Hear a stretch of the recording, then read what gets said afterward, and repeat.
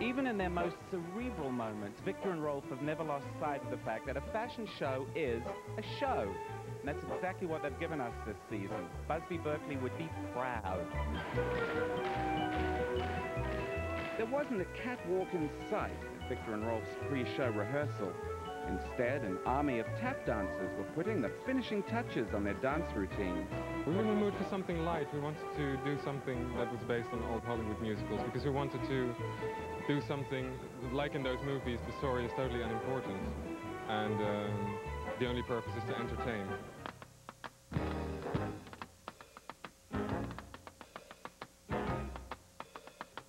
And entertainment it was.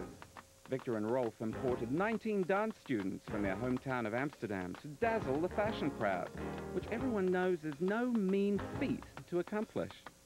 It will go down in history as one of the greatest shows ever seen by anyone. If you didn't even like the clothes, you had to be charmed by the show and their like whole hammy, wonderful thing. It's a great experience.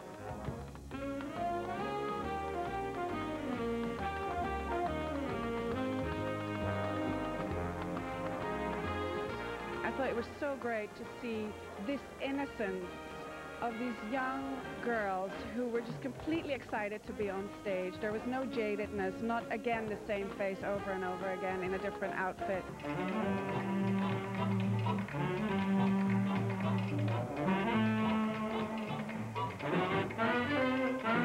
The girls were pretty normal girls. They weren't top models, their bodies aren't perfect, but they still managed to look good. It was obviously very well thought out, because it almost brings clothes like that to real women as well. You know, it makes it look like anybody can wear those clothes within that context of performance and theater, which was quite clever, I think.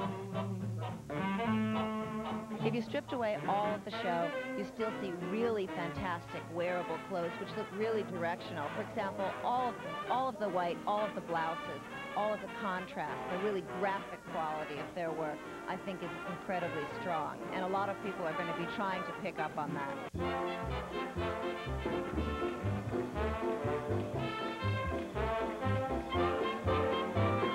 Viktor and Rolf are still considered to be relative newcomers to the fashion scene, having tapped into the world of haute couture only 3 years ago. In that short time, they've established a reputation for executing lofty ideas and have garnered tons of media attention. When you did Ready to Wear, it wouldn't be the way everybody else does Ready to Wear. So how do you feel now that you've finally kind of met this goal? Well, it's already our second Ready to Wear collection, and it feels good to finally be in the shops and to communicate with a bigger audience. It's very challenging to have your ideas translated into such a way that everybody wants to wear it. Were the clothes a little bit inspired as well by old Hollywood? We wanted to make clothes that were made for a camera effect, like the old movies. So we took all kinds of clothes and we just added sparkly silver. But these aren't costumes. No, this is ready to wear, and it's very easy to wear.